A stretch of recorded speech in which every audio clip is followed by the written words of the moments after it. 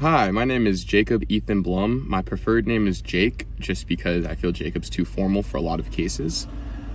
Some of my hobbies include photography and hiking and my car. Photography is it's a great way for me to get out and forget everything that's going on in life, especially with COVID. It's been a great escape. Goals that I'm working on, kind of like with my hobbies, is my car. I have a 1994 Mazda Miata that I got for a little bit less than $1,000. And it's a piece of junk.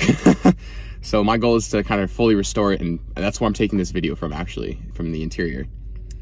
My intended major, and it is my major right now, is a biochemist.